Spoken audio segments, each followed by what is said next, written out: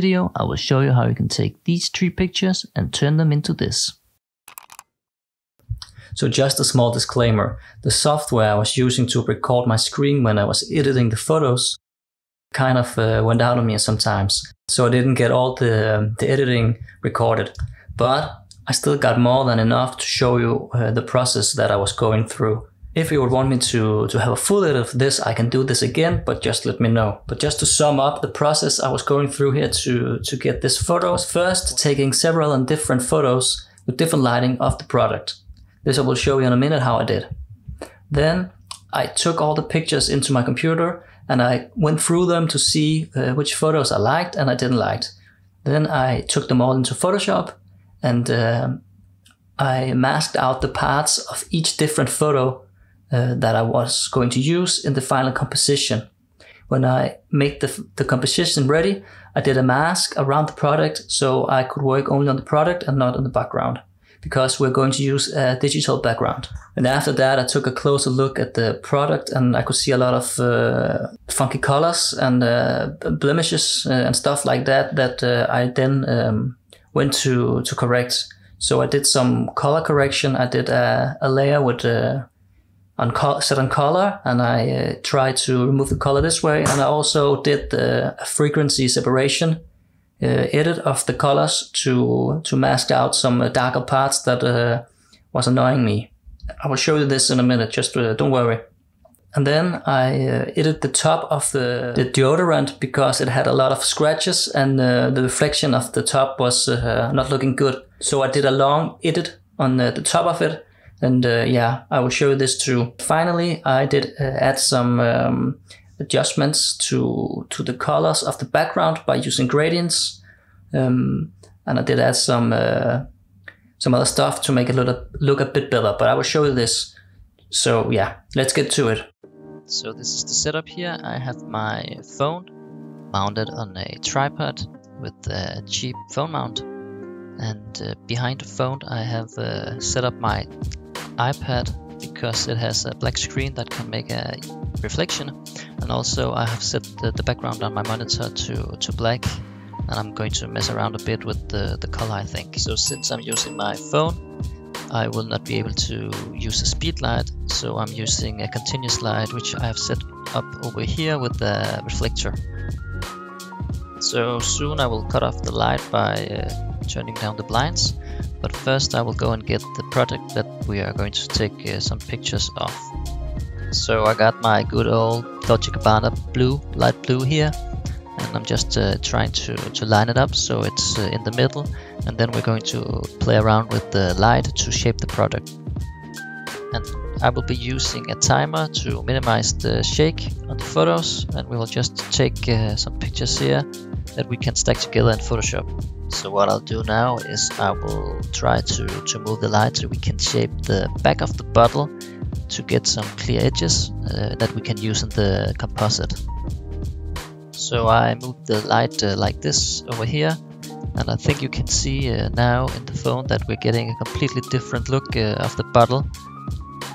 Oh yeah, this is a bit annoying with my phone that it's sometimes closes down the app and I have to start over again. So I'll go into the app again and make the picture ready. But yeah, I hope you can see that we're getting a totally different photo now, because we have moved the light a bit to the side, so we're only shaping the side of the deodorant. And we will take a picture that we can use in Photoshop. So as I'm editing this, I would just say to you that the whole setup using my monitor as the background didn't really work out the way I thought it would. So I wouldn't recommend you doing this. I just think you should use any background. It's not really going to matter anything because I masked out the product. So no need to do this. And of course, as I'm saying on the video, you should move. I should have moved the table out so I had a bit more room to work around with the lights and shaping the product with the lights. So if you're going to do this, you should do it better than I did. And as you can see now, I have moved the light to the other side, and yeah, I'm a bit limited by the space here. I should have moved my table out. I didn't really think this through. So at the moment I'm trying to bounce the light into the wall and reflect it onto the right side of the bottle. and it seems to be working quite okay. So I will have to get some shots from the top with the light from the top. So I will just handheld the light from above and get some clean shots where the product is lit from above.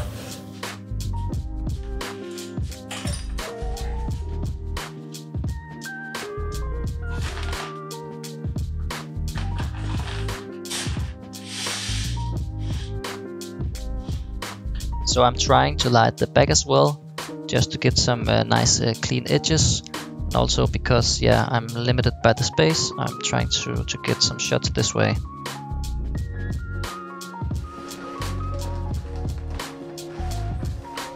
So just to get a decent exposed picture, I'm also going to take a picture where I'm lighting the product from the side, and then I'm just going to use this piece of cardboard that I got from an IKEA product to fill its side.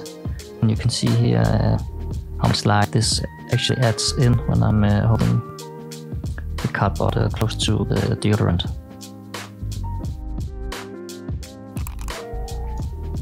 So we took quite a lot of pictures here, and perhaps a bit too many, so I will have to go through and decide which one to use. And I'm basically just enabling one layer at a time and deciding which of the layers I'm going to use. And what I'm doing is that I'm looking for colors, light or sharpness, and deciding if the picture is useful. And as I'm going through this, I can also see that even though I used a timer, I have not been able to keep the photos aligned, so I will have to fix that as well. And you can fix this by using Photoshop. It has an automatic function, but I did this already and it's not really working that well. So I have to do this manual, and what I'm going to do is I will enable 2 layers at a time, and the other one I will change the opacity down to like 50% or something, and then I can see through if the pictures are aligned. And I will simply move the other picture until I get them aligned. And I will have to do this for every picture that I'm going to use. So now I can see these 2 are more or less aligned, so I can move on. And also I'm putting all the layers on lightened, because that way only the lighter parts of the upper layers will come through.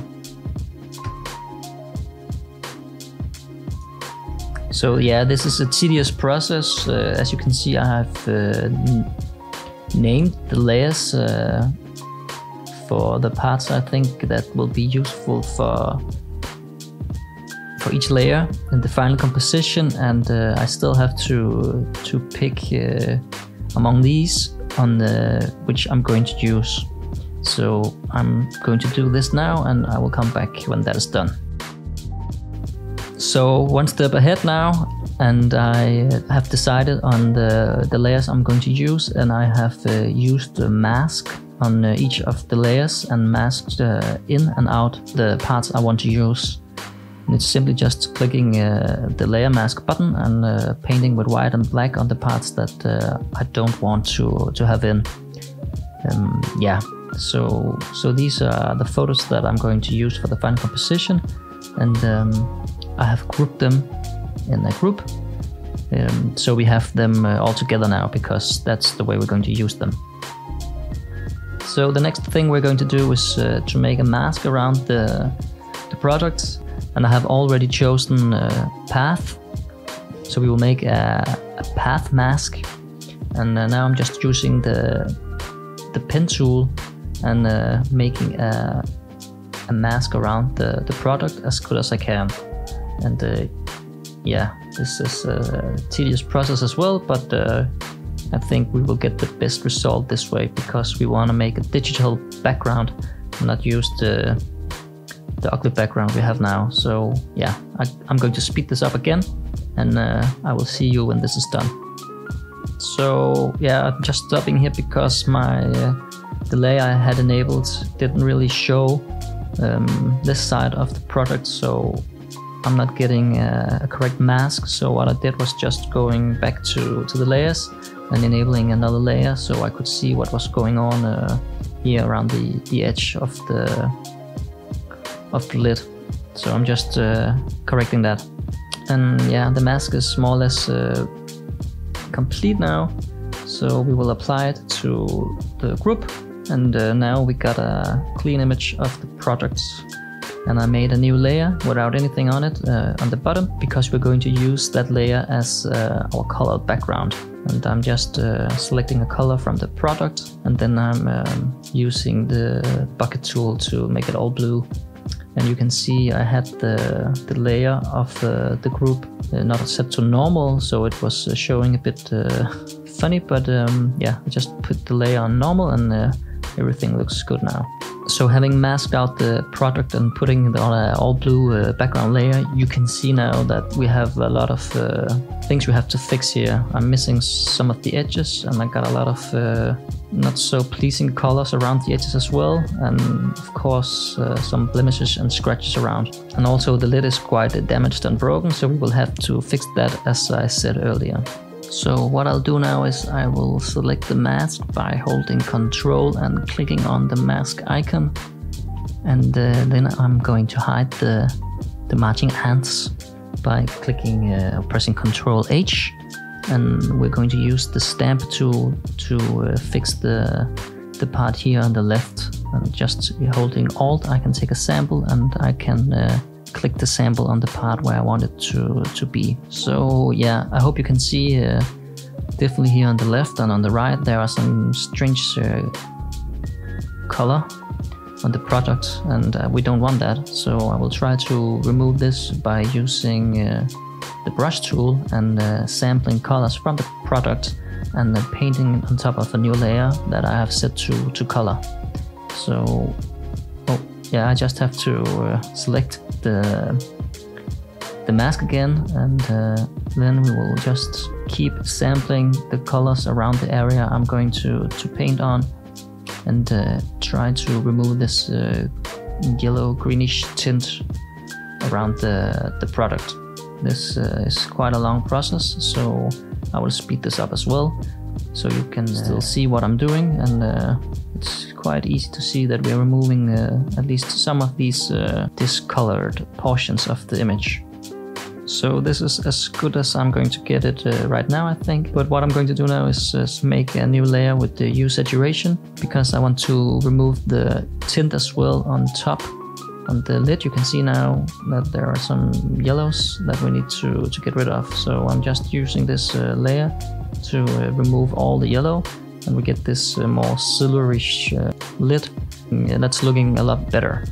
So here at the bottom right we still see a missing part of the deodorant, and I'm going to fill that in by making a new layer again and selecting the brush tool and picking a color around the edge, and then I'm just going to color it in by first clicking and then holding Shift and picking another spot that will paint in some color around the white edge here.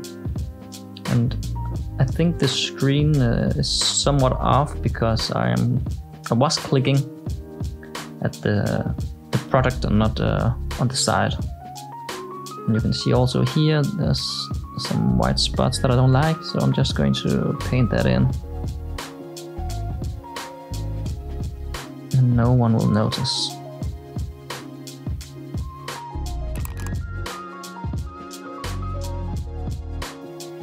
So now we're going to fix the spots and scratches around. So I'm just using the healing tool, and so I'm just all clicking around the product and removing scratches like this.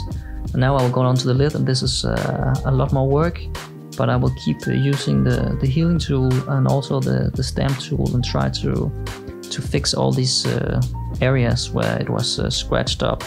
And also we're going to fix the reflection here, because as you can see my mobile phone, and we don't want that to be in the reflection. So this is a long process, but I will go through this step by step.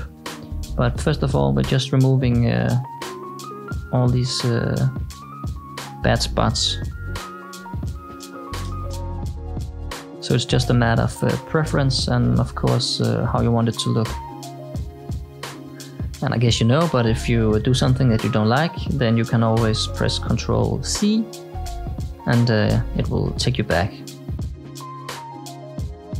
So here in the middle black part, it's the same procedure as I have already been doing, just patching up and fixing the spots that I don't like, using samples from the sample tool and using the healing brush tool as well. So far so good, we fixed most of it. And here we are missing a part, so I will add that in to make the edge around the lid a bit more even.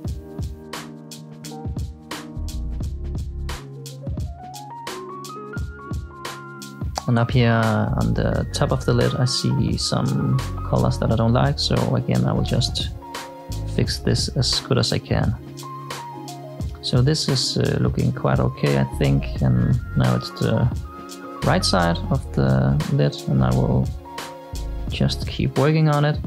It's the same thing I'm doing all over, just trying to fix and blend in the colors.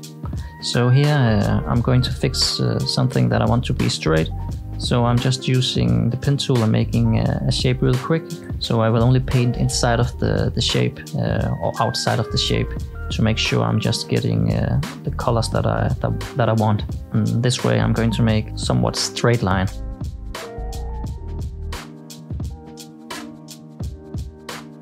And again here, pressing P for the pen tool and making a square.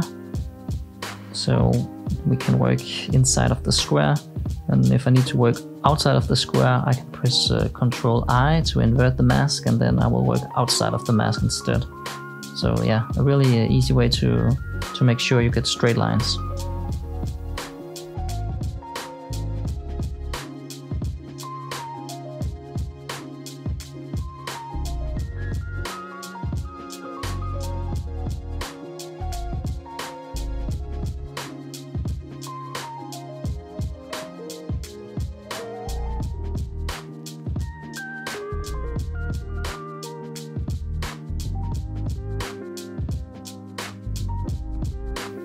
So looking at the top, I'm not quite satisfied with this. So again, I'm making a mask so I can work around this, and I'm just going to move the black edge because it's not looking good.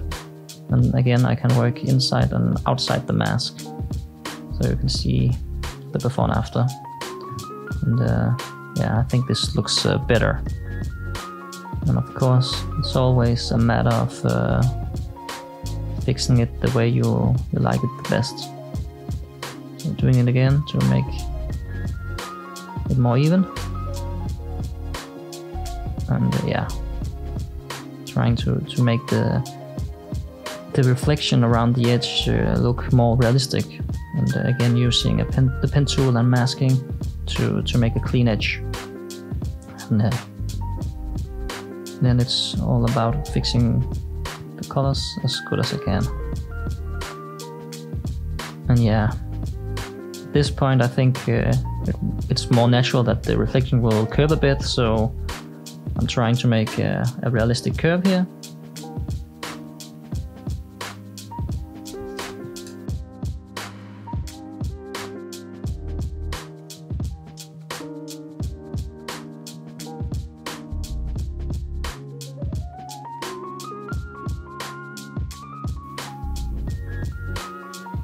And here at the top of the lid, I don't like the red spots in the back, and also I don't like the black spots in the back here to the right. So I have chosen the big layer mask that we made in the beginning, so I can correct the edges.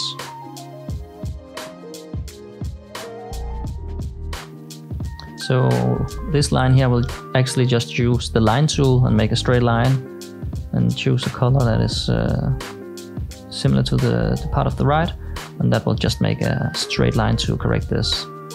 Yeah, you can see now that you can always do a lot more on this and keep going, but I think you get the point about this also. Just trying to fix the spots that is catching my eyes and not looking natural. So I think we've come quite a lot of way now. This looks really realistic to me. So we will move on. So a final thing that I don't like about this deodorant now is the shadows on the left and on the right of the product. So I'm going to correct the colors now by using frequency separation. So first I will press Ctrl-Alt-Shift-E to make a merged layer.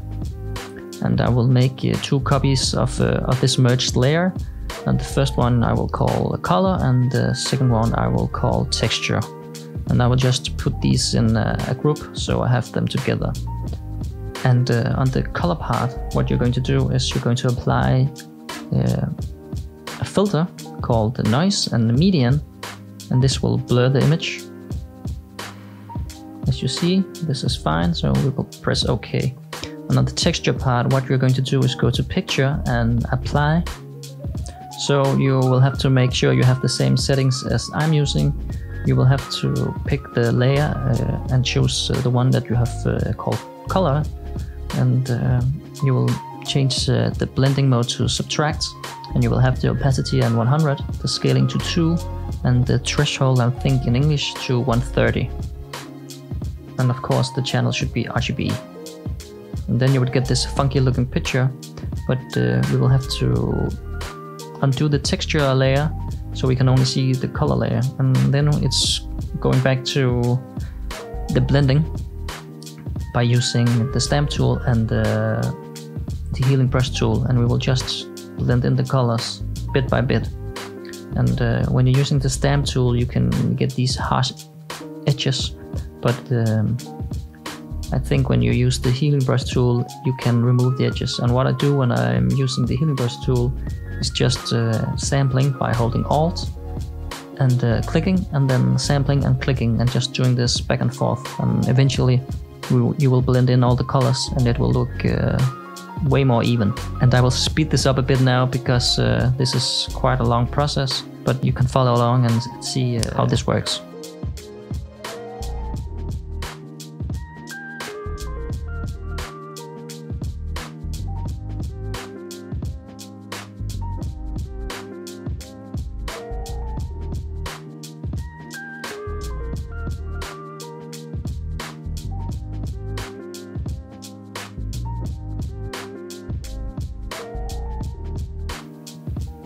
So when you want to see how it's looking in real time, you will have to enable the layer again, and to make it look normal you will have to pick linear light on the texture layer.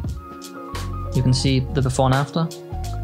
It has changed quite a lot on the edges, so I will keep doing this until I have a more clean result. So I'm more or less satisfied with the upper left part, and I will just repeat this process for the bottom, merging the layers and doing the secret sauce here by making this frequency separation. And yeah, I'm not sure, there might be a better fix for this, but this works out quite good, I think. It takes a bit of time, but it will look quite okay. But if you know a better way to do this, please let me know in the comments. I would like to know. So now I fixed the left and the right, and we're getting really close to a product that I can live with. I could keep it going and make it even more even, but I think for the sake of this tutorial you will get the point. So of course, to finish this up, what I want to do is place the product somewhat in the center. So I'm just dragging the lines here to make sure I'm finding the center spot, and this teasing me a bit, but eventually I will find the point where it's sticking, and this is the middle, more or less. So to finish this up, what I want to do now is align the product in the middle. So I'm just going to drag the lines from here so we get the center point, and then I'm going to move the product so it's more or less in the middle. Then, because I'm going to post this on Instagram, I will make a 4:5 crop so it will fit nicely into Instagram. So I'm going to add a digital reflection to the picture now, because I think this will make it a bit more interesting. So press Ctrl-J to duplicate the mask, and then Ctrl-E to merge the mask. And then right click the mask and click Apply. and then we can press Ctrl T and we can move the bottle down, and we'll have to flip it, of course, and we can place it on the bottom so it will look somewhat realistic. And I mean, this is not a complete 100% realistic reflection, but I think that most will buy this when you look at it. So I'm just going to resize and crop the picture again because of the added reflection. And then I will add a new layer. And I will add a gradient. And it's important to make the gradient round here. And then I will press Ctrl L to get up levels, and I will adjust the gradient a bit. And I will actually just keep adding layers and adjusting the exposure for each layer. And you can just play around with this. I will add several gradient layers now and resize them to add a different look. And when you have a digital background like this, the possibilities are more or less endless, so you can change the colors around in the way you want it. But I'm just gonna leave it in the blue color because the deodorant is named light blue. So at the very end, the only thing I'm going to do now is add some noise to the background and also some sharpening to the products, and then you end up with this. So if you like this tutorial, please leave a like and also consider subscribing to the channel. It will mean a lot to me, and I will see you in the next video. Bye!